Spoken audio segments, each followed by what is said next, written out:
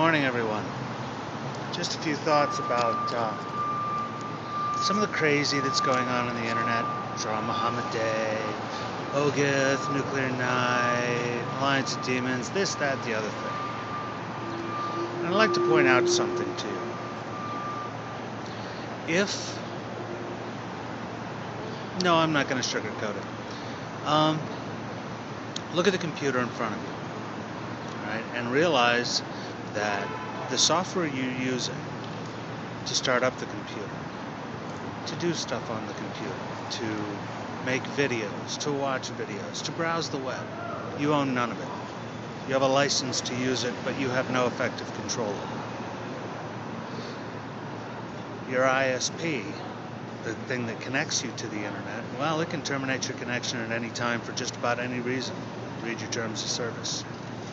It's about as vague as YouTube's. YouTube's website, well, it's already been demonstrated just how much they're in the driver's seat and we're not. The computer you own, all right?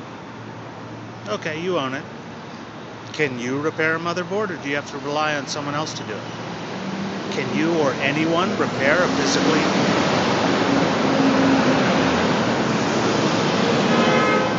physically dead hard drive? And by physically dead, I mean a physical error on the disk. No. The NSA can recover data from almost anything. Data recovery service will cost you about $1,000 if you're lucky. I mean, for minor errors, you can get some stuff back, but even the videos you made can vanish at any moment. That may be pretty dark, but remember, there's one thing that you not only own, it's that you have to be the only one who controls it. It's up here. You may be influenced by what other people do, what other people say, what goes on in your environment. That's just because you rely on sensory data to stay sane. Look up sensory deprivation and look at some of the horror stories. But even your body, there are people with intense looks and earpieces and guns and radios and helicopters and police cars that will be happy to tell you what you can't do and just how willing they are to enforce it. And really, a lot of the most enjoyable things in life, you need somebody else's consent to do. And do with. Unfortunately, that is not always forthcoming. So what's the point of this? When you're dealing with a troll, with an ideologue who's being insane and crazy, when you're dealing with someone who wants to mess with your head, realize that they are wanting to mess with the one thing that they require your consent to do anything to reach at all, to have any